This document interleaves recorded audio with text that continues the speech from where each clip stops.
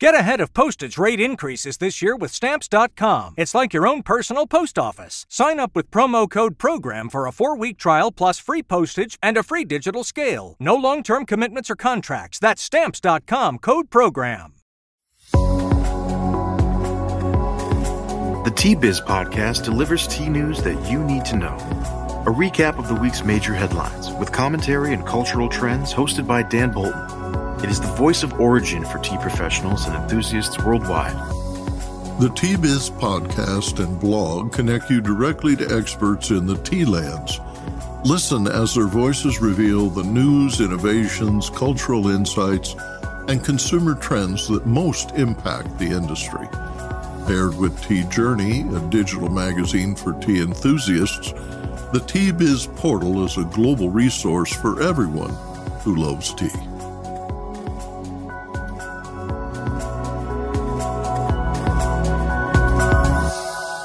Hello, everyone. Here are this week's headlines. Kenya and Sri Lanka exports topped $1 billion in 2022. Devalued currencies led to a strong influx of foreign exchange dollars.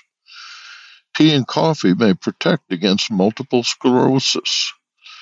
An unusually hot summer is predicted for India. Plus, this week, Tea Biz correspondent Jessica Natale Woollard visits Alaska, where tea maker Jenny Tse uses geothermal energy to warm a cozy greenhouse where she grows her tea. More in a minute, but first, this important message. What makes a perfect cup of Ceylon tea? The perfect cup is from the tea businesses that ensure the protection of all the children living within their tea estates. We salute Kailani Valley, Telawakili, Bogawanthalawa, Harana, and Elliptia tea estates. Support Save the Children, Sri Lanka. Sri Lanka exported 250 million kilos of tea in 2022, down 13% in volume compared to 2021, the lowest export volume since 1997. Foreign exchange earnings nonetheless topped $1.2 billion due to an average unit price of $5.03 per kilo FOB, a 40-cent per kilo increase compared to 2021. Earnings of 411 billion rupees set a record, but were valued at 65.7 million less than in 2021, when Sri Lanka sold 1.32 billion worth of tea. In Kenya, commodity prices improved enough to generate 1.07 billion from tea exports, as volume declined 19% for the year. The value of tea exports in 2022 grew 1.5% to 138 billion shillings, despite a decrease in volume to 450 million kilos, thanks to a weakened currency. The Tea Board of Kenya reported the average price at auction jumps 18.6% to $2.49 per kilo last year, as the Kenyan shilling fell in value by 9% against the U.S. dollar. In 2022, Sri Lanka exported tea to 148 countries, with 52% destined for North Africa and the Middle East. In 2022, Russia and the surrounding CIS countries accounted for 17% of export volume. The UK and Europe accounted for 10%. Countries in Asia, mainly China, bought 9%. North and South Americans bought 6%. Japan and Australasia 4%, and Central Africa 2%. Tea production in almost all producer countries declined in 2022 versus 2021, with Sri Lanka recording the steepest decline of 48 million kilos year on year. Business Insight. Kenya benefited from reduced supplies and higher black tea prices in 2022 as output dropped in competing Sri Lanka and grew in India. Kenya remains the world's biggest exporter of black tea, but the largest markets for Kenyan tea in 2022 were Pakistan and Egypt. Together, they bought 3/4 of Kenya's exports. Trading volume and partners will change in 2023. Shipments bound for Pakistan are stranded in the port of Karachi as the country barters rice for tea, while Egypt is ensnared in a worsening economic crisis. Green tea has shown some benefit in gait and balance in people with multiple sclerosis, but the impact of drinking green and black tea on MS development has never been studied. Researchers in Iran recently published a study suggesting that drinking black and green tea, coffee, and non-alcoholic beer makes it significantly less likely that individuals will develop multiple sclerosis symptoms.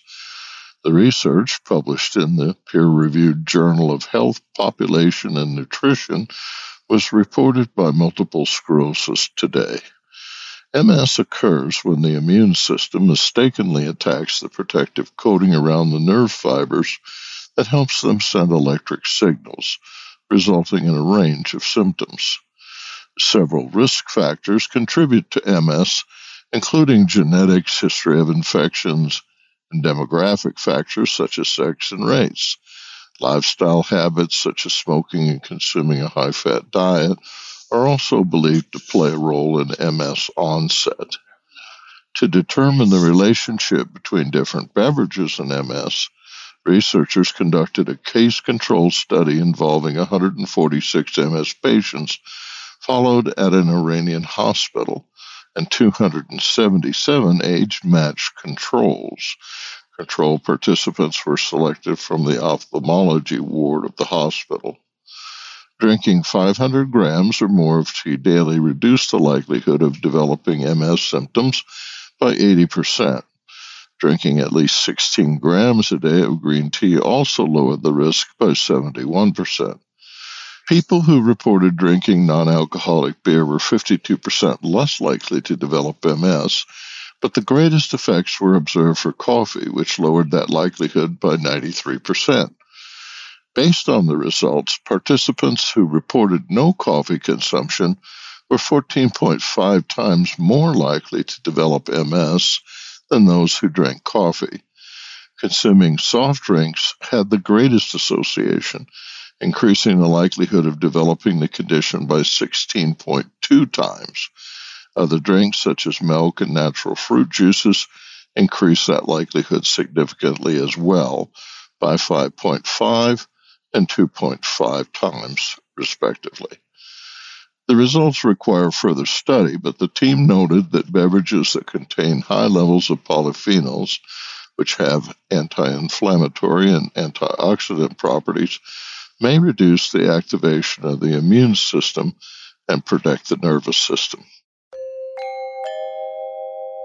India's Meteorological Department, IMD, forecasts higher than normal heat wave days over the tea lands in northwest India during the second flush harvest from April to June. Conditions favor good rainfall activity over northwest and central India in April. El Niño conditions may develop from July to September as the La Niña weakens. According to IMD, sea temperatures are neutral, but El Niño may develop from around the monsoon and extend into the fall season. India experienced a 55% increase in deaths due to extreme heat between 2000 and 2004, and again in 2017 and 2021. According to a study published in the medical journal The Lancet. Exposure to heat also caused the loss of 167 billion potential labor hours in 2021 alone, resulting in a loss of income. Researchers cited in the Lancet article analyzed temperatures in 103 countries and concluded that heat waves are becoming longer, more intense, and more frequent. Conditions are directly linked to changing climate. India's scorching sun causes dehydrated birds to fall from the sky of 40C and Gujarat. But cities along the east coast and inland, such as Chennai, face the greatest danger due to high humidity and wet bulb temperatures. These can quickly kill. Wet bulb temperature is calculated as a combination of heat and humidity. Around 97 degrees Fahrenheit or 36 degrees Celsius, sweat cannot evaporate, and the human body can no longer cool itself down. Tea bushes thrive in high humidity, but tea workers cannot pluck or do field work under these conditions. Arvinda Anantharaman in Bengaluru reports on this week's tea auction prices. India Tea Price Report for Sale 12 for the week ending 25th March 2023. This week, an action taken report was presented in the Parliament on the 23rd of March. This follows from the Parliamentary Committee's report on issues affecting the Indian tea industry, especially in Darjeeling. One of the things that came up was that the Directorate General of Trade Remedies has not yet received a written application from the Indian tea industry on the dumping of tea from Nepal, and without this, it cannot initiate an anti-dumping investigation. On action taken, the report states that stringent requirements for the certificate of origin on Nepal tea imports will be raised in the next review meeting of the India-Nepal Trade Treaty. And another point was that the Department of Commerce has requested the Food Safety and Standards Authority of India to allow the import of tea from Nepal only at 3 land customs stations, which are Jogbani, Panitanki, and Raxol. And here, the FSSAI has trained custom officials to strengthen the food import clearance of tea. In auctions, the Bharat auction was piloted in North India.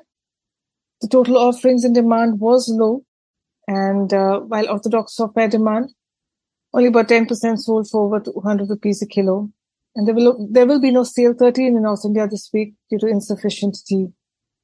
South India saw sale 12 with about 2,800 tons of tea on offer. And the orthodox grades did well, the sale volume of 99% and an average price of 170 per kilo. And in weather, Assam received rainfall across the state last week, which was a big relief. Upper Assam is predicted to see cloudy weather with rain and thunderstorm this week. And heavy rainfall is also predicted in Darjeeling, Kalimpong, and parts of the Terai on the 1st and 2nd of April. C. Shen in Beijing reports on domestic tea prices compiled by 17 associations of growers of traditional Chinese tea varietals. Qingming is around the corner, and China is marching into full production this spring tea season, with most regions now harvesting tea. Cooler weather is a factor, with unusually intense thunderstorms in Fuding and Zunyi that damaged white tea and green tea. The full spring harvest has begun on March the 28th for Huangshan Maofeng and was delayed by 6 days compared with last year. This year, we saw a significant increase in fresh tea prices for traders and tea processors for Huangshan Maofeng, about 40 to 60%. Lu'an Guapian started harvesting on April the 3rd, reached the second level of picking period, meaning a small amount can be picked. Nationwide, the number of tea pickers almost meets the demand for tea picking, except in Xinchang area, where labor scarcity is slightly insufficient. Domestic prices for Westlake Dragon Well in Hangzhou, Zhejiang ranged from US $450.62 to $595.98 for 500 grams. Biluochun Spiral Spring Green in Suzhou and Jiangsu ranged from a low of US $581.45 to $1,235 $2.58 for 500 grams. And Huangshan Maofeng, harvested in Huangshan, Anhui, averaged US $130.86 to $261.72 per 500 grams. The price of tea is affected by many factors: region, variety, and quality, to name a few. Prices vary by sales channel and fluctuate due to supply, consumer demand, and merchant stocks. This is Si Chen reporting from Beijing, China. 下期再见，茶友们。 And now, a word from our sponsor. Hi, I'm Nish. I grew up in an organic tea farm and founded Nepal Tea Collective in 2016. Tea is not just a beverage for me, but a catalyst for social change, sustainably empowering hardworking artisans like my parents for the past 30 years. I'm on a mission to make the whole world aware of the goodness of Nepali teas and the good that comes from supporting growers in this remarkable land. If you haven't tasted Nepali teas yet, you're missing out. Our award-winning teas are making headlines. Find out why. Visit Nepal Tea Collective's website to get a free sample of this extraordinary taste of the Himalayas. That's nepalteacollective.com. Or just send me an email at nish, Nish, at nepalteacollective.com. Cheers.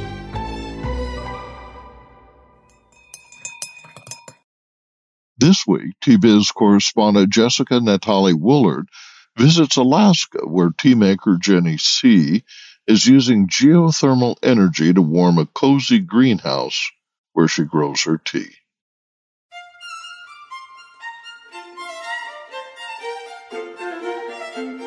In Fairbanks, Alaska, Jenny Tse of Sipping Streams is doing it all: blending and processing tea, manufacturing pyramid tea bags, and producing hot chocolate, bubble tea, honey, and kombucha. She wild forages Alaskan botanicals to use in her tea blends, one of which was award-winning at the North American Tea Championships. She also has a podcast and extensive tea education program through which she takes groups to visit tea farms around the world. If that were not enough, Jenny decided to try growing her own tea in Alaska using geothermal energy. Let's chat with Jenny to find out how it's going. So, you're growing Camellia sinensis in Alaska. What was the eureka moment that made you realize that you might be able to circumvent the climate and grow tea in Fairbanks, a city with the claim to fame of being the coldest large city in the United States? Wow. I've never heard it quite put that way before, but now that you say it, it's like, it does seem like a daunting task. This journey began during COVID when I had to cancel all of our upcoming tea tour plans for going over to Africa. With the anniversary of our tea education program, I gifted all of my tea students a tea plant. So they had received their own Camellia sinensis plant because I couldn't take them to go see tea plants overseas.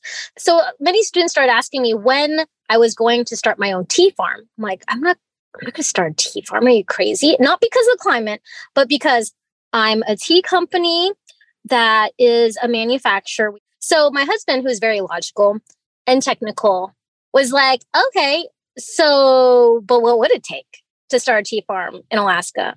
So I told my husband, well, the only place I can think of in the whole state of Alaska is at Sheena Hot Springs Resort, where our friend Bernie Carl owns that resort. And then he said, yes, let's do it. And I'm like, oh man, I'm going to start a tea farm. Great story. From where did you source your tea plants and how did you select them? So our tea plants are from Camellia sinensis forest or nursery. And that's from North Carolina. So Christine Parks, when I was very impressed with her book and how scientific she was, because my background is in science, in health and wellness. I had read her book grow your tea. And it was like Tea Publication of the Year. I had read it on several people's blogs, and I'm like, wow, this person like doesn't just have a nursery, but she actually does research. Now I have to find tea plants. Let me ask what kind of varietal she could have send us to try it out. And so it was very interesting because she gave us cold climate teas like Sochi varietals or Chinese varietals that could withstand cold weather. But what ended up happening with the struggle of the tea farm is that it's too warm. So it's kind of a strange operation to have when you have like excess of heat, like excess of access to heat. And they don't want to be that warm year round. So we learned that the first year, maybe we should have gotten tropical plants. So we haven't gotten hotter region types of varieties yet. Fascinating. You're going to learn a lot. How are you hoping to incorporate the Alaskan grown tea into your tea line at Sipping Streams? So at first, we have already like experimented with hand rolling the tea, just making a green tea or just making a white tea, like very low processing of it, just because it's very micro batches. And so right now we've just been experimenting with it and like serving free cups of tea to like people at special events, fundraisers, at agricultural fairs, completely for free, just to see what people think about the tea. Some of the ideas that we're having is to possibly make a kombucha with it, so more people could have access to it. Because we make our own canned kombucha right now. And another idea of our kombucha was to make Jun kombucha from Alaskan fireweed honey, because we process a lot of honey also here locally. And that's the $1 million question. How do the leaves taste? Oh my gosh, they taste amazing. I haven't quite figured out because we don't have them sent to the lab or anything like that to know like the micro components, the components in the plant and why it tastes like that.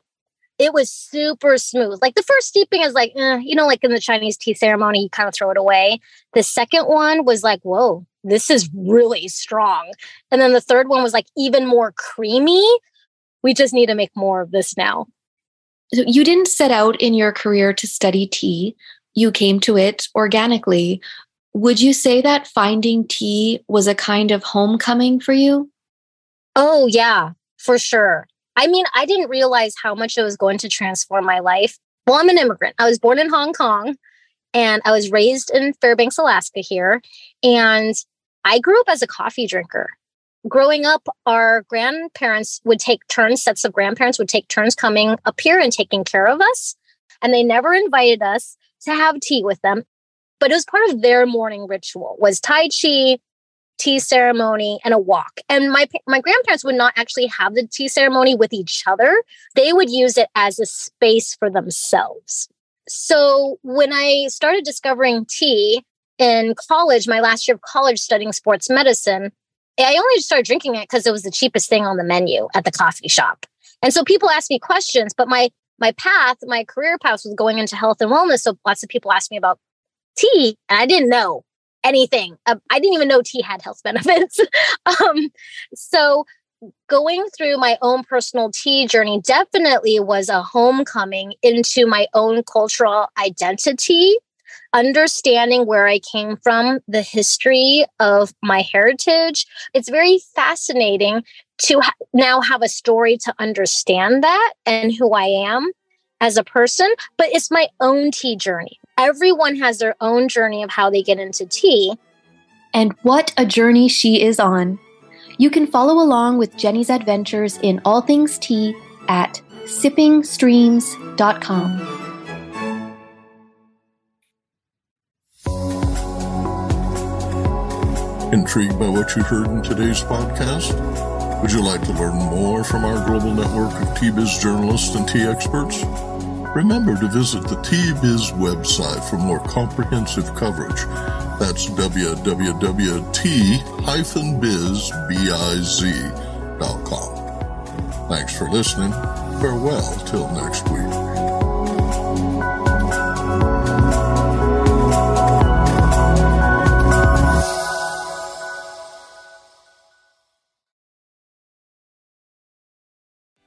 What's so special about Hero Bread's soft, fluffy, and delicious breads, buns, and tortillas? Hero Bread serves up 0 to 1 grams of net carbs, 5 to 11 grams of protein, and high fiber in every delicious serving. Made with natural ingredients, Hero Bread supports gut health, promotes weight management, and helps maintain blood sugar. Hero also drops other limited edition ultra-low net carb goodies like rich flaky croissants and buttery brioche slider rolls. Head to hero.co to shop today.